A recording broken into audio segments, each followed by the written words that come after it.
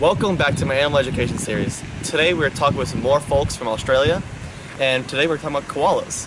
So do you guys mind introducing yourselves? Tell us the name of the organization and how long you've been working there. Sure. Hi, my name is Kayla Owsley. I'm the head of education at the Lone Pine Koala Sanctuary in Brisbane, Australia. And you can probably tell by my accent, but I'm not Australian. I'm originally from San Diego, California, but I've worked at Lone Pine for around 5.5 years now. So as I said, today we're talking about koalas, and koalas are one of Australia's most iconic animals. So the name of your organization is Lone Pine Koala Sanctuary. So are koalas the only animals that you work with?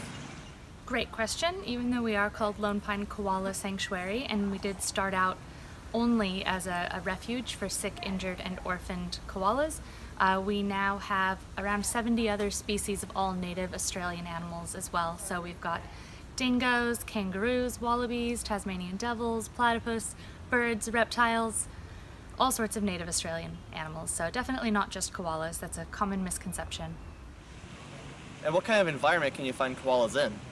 So koalas are an arboreal species, meaning they live up in trees, and particularly eucalyptus trees. So you'll find them in what we call here in Australia the bushland, which is a kind of a semi-dry forested region where eucalyptus trees grow really well.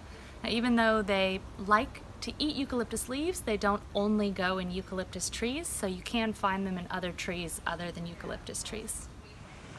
So Australia is as large of a country as the United States, but how much of the Australian wilderness is actually good koala habitat? That is a really good question. Koalas are only found along the eastern coast of Australia and down south a bit around the bottom as well.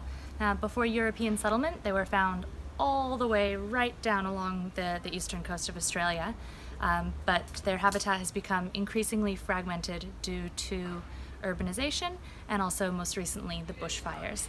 So where they used to be found in the millions all up and down the coast, they're now found only in little isolated fragmented bushland pockets, which are becoming smaller and smaller.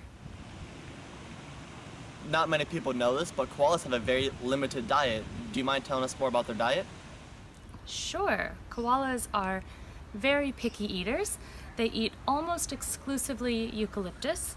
They have been known to nibble on a few different other types of leaves and sometimes eat a little bit of the bark and stick from the trees, but generally speaking it's only eucalyptus leaves and only certain types of eucalyptus. So in Australia there's between 700 to 800 different types of eucalyptus species, and out of all of those, koalas will only feed on between 50 and 60. Now that's koalas as a whole. Regionally, the number of different species that a koala will feed from is even less. For example, around the Brisbane region, there's only around 15 different species of eucalyptus leaf that a koala will eat. How does their limited diet affect their day-to-day life?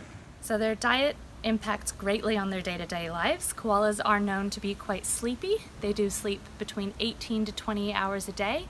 And that's not always fast asleep. Sometimes they're just kind of snoozing or dozing. But the reason they sleep so much is directly linked to their diet. Eucalyptus leaf is mostly just fiber and water. It has very, very small amounts of sugars and starches and things that can actually be converted to energy. So they have to sleep a lot to conserve their energy, and they sleep a lot because they don't get a lot of energy from their eucalyptus leaf. And photos and videos typically show koalas in arboreal environments. So do they ever come out of the trees, or are they primarily a tree-dwelling species? So koalas do spend most of their time up in the trees. That's where they're going to be safer from predators, but they will come down to the ground from time to time.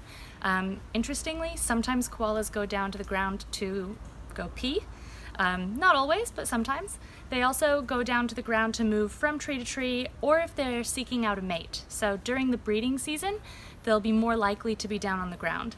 Female koalas are seasonal breeders. In Queensland, the breeding season is from around September to March, and you're more likely to see koalas on the ground out looking for a mate during that time. They can also come down to the ground in search of water.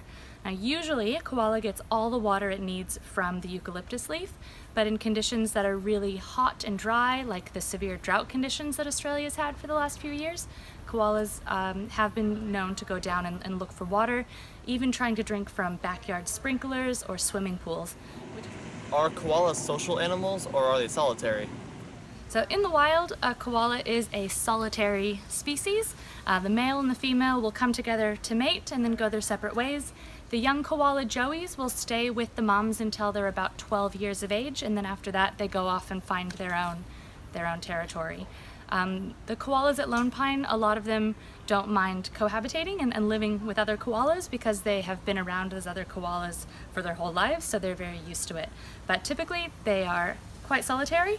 The males in particular can be pretty territorial.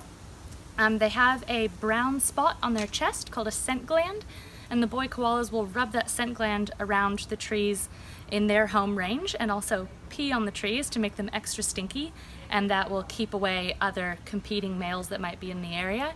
Can also help attract a female during breeding season. Most mammals in Australia are marsupials, so are koalas marsupials as well? Yeah, so most of the mammals in Australia are marsupials, and that does include koalas. The closest living relative of koalas is the wombat, which is a marsupial as well. A lot of times people call koalas koala bears, which is an easy mistake to make because they look kind of like teddy bears with their little fuzzy ears, but they're not related to bears. They are a pouched mammal, so they have a pouch and they're a marsupial. Could you tell us a little bit more about how a baby koala makes its way to the pouch? Yeah, koalas have a super interesting life cycle. So because they're a marsupial, that means that the females don't form a complex placenta like other mammals.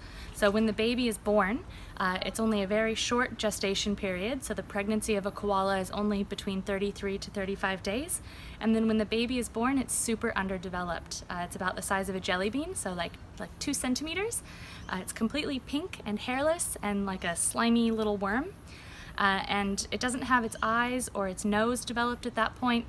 It doesn't have a fully formed nose, but it does have a sense of smell, and it has little strong hands and arms, and it uses that to climb from the cloaca up into the mom's pouch, and then once it gets into the pouch, it has to latch on to one of the 2 teats that the female koala has inside of the pouch.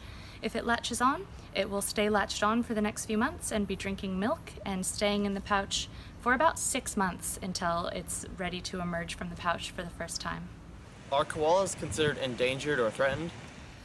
So that's something that's a good question, and it is changing. It has changed even just recently, but nationally throughout Australia, koalas aren't listed as an endangered species.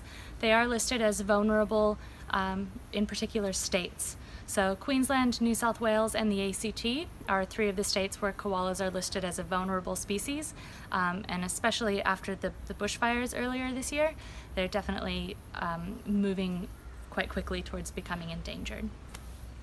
Last year, the world watched as large parts of Australia were suffering through brush fires. How did those fires affect the koala populations? Yeah, the bushfires earlier this year were completely devastating.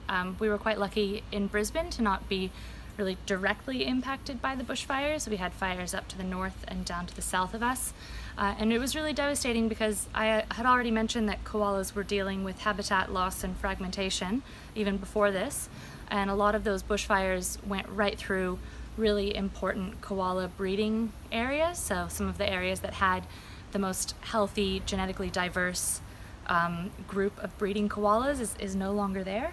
So that will definitely have an impact overall on the genetic diversity of the populations in the wild and just the general numbers.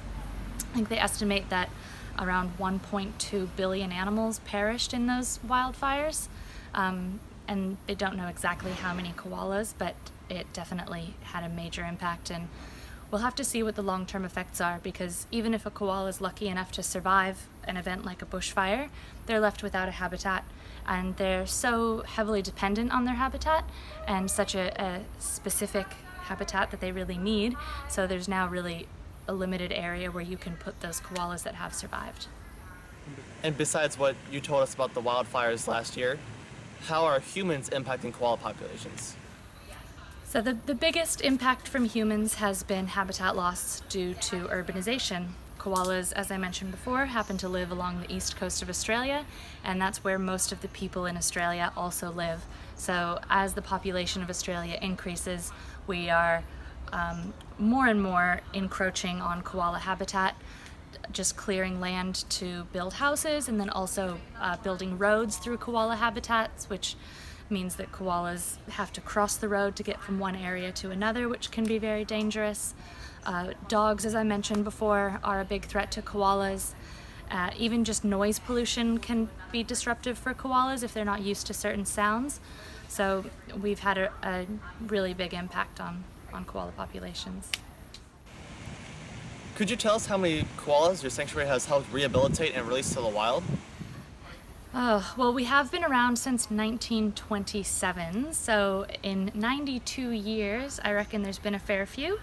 As I mentioned, we did start out as a refuge for sick, injured, and orphaned wild koalas. We started out with 2 koalas. Over the years, our role in koala conservation has really shifted. So in the 1980s, we actually stopped bringing koalas in directly from the wild to participate in our breeding program. And that had to do with some changes in legislation, but also to do with the increase of disease in wild koala populations, which is a threat that I haven't even touched on yet, but it's another really big one.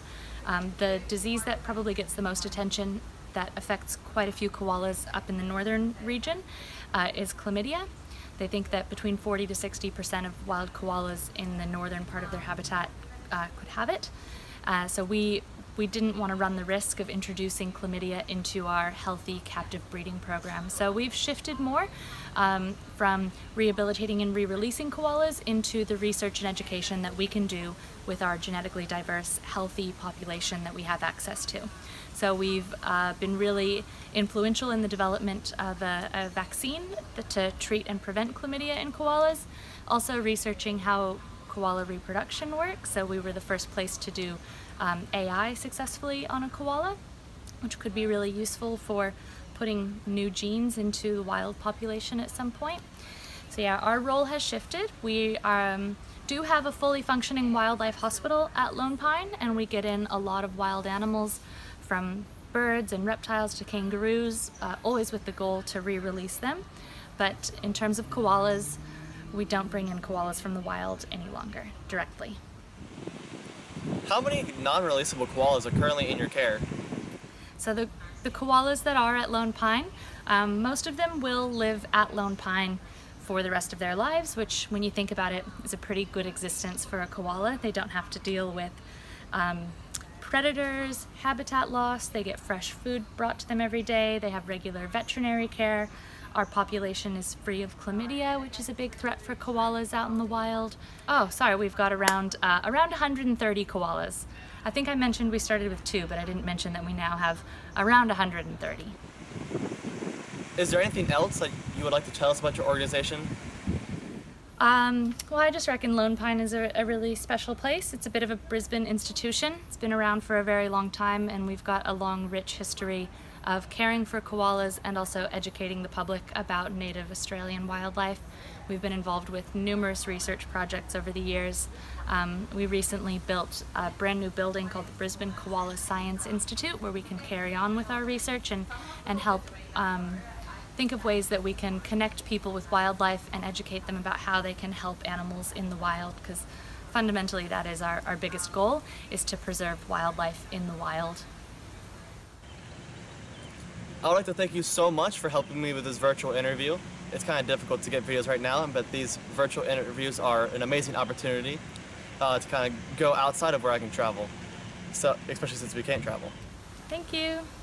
So thank you guys so much for watching this video. Don't forget to leave a big thumbs up down below, subscribe to my channel, and also check out my Instagram @KoalShirk. As always, I'll see you next week.